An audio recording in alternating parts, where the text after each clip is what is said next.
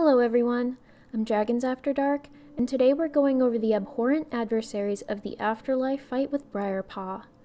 Briarpaw can be found in Ardenweald, and I'll put the coordinates in the description below.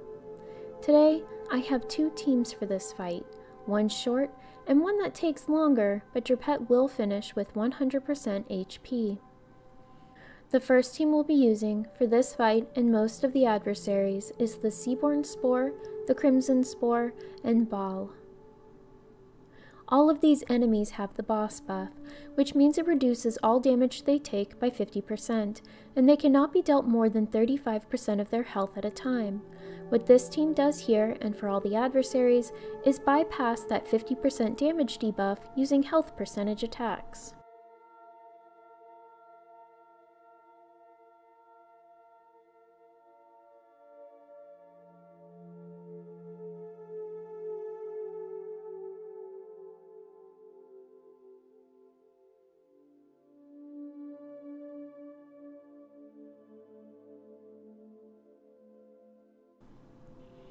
And that's it.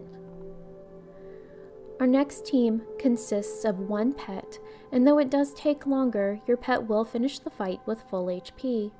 You'll need any rabbit with scratch, dodge, burrow, and greater than 223 speed, which is probably all of them.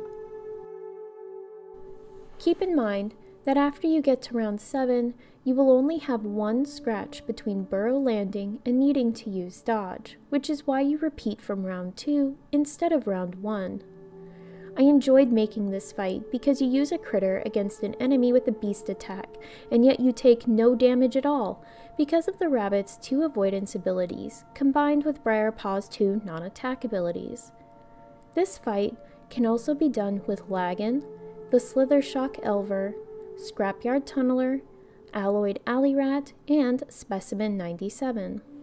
It's also possible to do this with Inky, the Nameless Octopode, and the Sneaky Marmot, but you use the blind on turn 2 and pass on turn 3, which loses 1 round of attack and will make this take longer. And that's it. 2 easy wins for Briarpaw, and you're one step closer to your Winterleaf Spriggan. Grats! I wish you all the best of luck. Thank you for stopping by, and happy battling!